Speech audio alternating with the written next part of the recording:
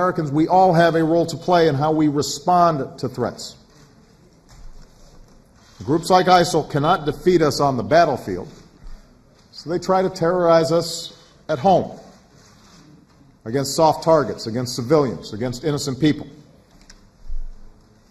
Even as we're vigilant, we cannot and we will not succumb to fear. Nor can we allow fear to divide us, for that's how terrorists win.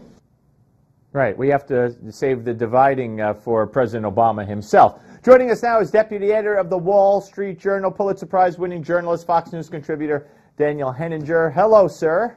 Hi there, Steve. Quite remarkable. Yeah, it is quite remarkable. Before we get to your great piece, which really brings together two things going on in this world that, and if it weren't for Paris and what's going on and what took place, Missouri and the universities and Black Lives Matter would be dominating the news, and you bring those two together. But what was your take on the press conference by Obama and the French president today? Well, I thought François Hollande continued to speak forcefully about the threat that we face, whereas the President of the United States stood there. And I have to tell you, Steve, I just thought, including what you just played, he basically is just stringing together one platitude after another. It is the most amazing thing. For instance, he actually said that the forthcoming climate change meeting in Paris will be, quote, a rebuke to the terrorists. Okay? You did, I heard it, yeah.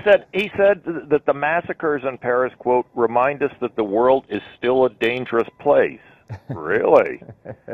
It is just so otherworldly, to tell you the truth, whereas the French president is clearly focused on the substantive material threat that they have just experienced in Paris, and Brussels is now in its fourth day of lockdown. Is this the way we're going to live? It's going to take more than platitudes. Yeah, no, I couldn't agree with you more. All right, let's talk about your piece, and I just think it's brilliantly done as usual. And I couldn't put it down once I started reading it. Not that it's a book, but nonetheless, it just said it all and made so much sense from Missouri to Paris. And you talk about how the two really do parallel each other in many respects.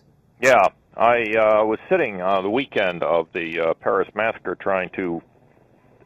After we had just been through a long week of these events on campus, the University of Missouri protests that resulted in the president there resigning, and then that incredible shouting match between the student and the administrator at Yale that went viral. Right. And, since it's been one school after another, Princeton, Dartmouth, Claremont McKenna.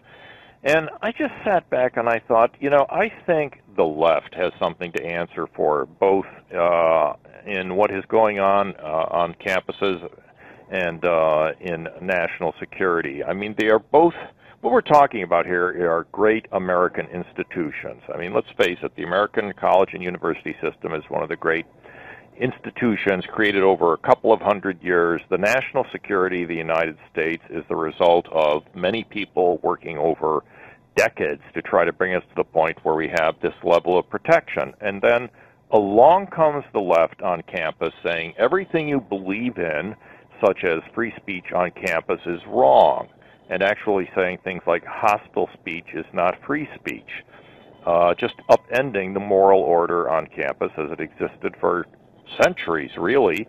And then I thought, the war on terror. Remember the war on terror after 9/11? We passed the Patriot Act. We had a lot of solidarity around that. And then within 2 years, the Democratic left was attacking it, attacking the interrogations, the surveillance regime, Guantanamo, saying all of this did not reflect our values or our ideals and that it was actually immoral. And candidate Obama and then President Obama in 2009 agreed with all that, essentially. And they undercut the moral legitimacy of the war on terror. And I concluded by saying that I think the left should be held to account. I mean, they win some of these elections and they win control of these universities and they turn them upside down, and they should be held to account for the consequences. Both cases. No, I couldn't agree with you more. And the question is, where are we headed? And you got 30 seconds to write the the prologue to that.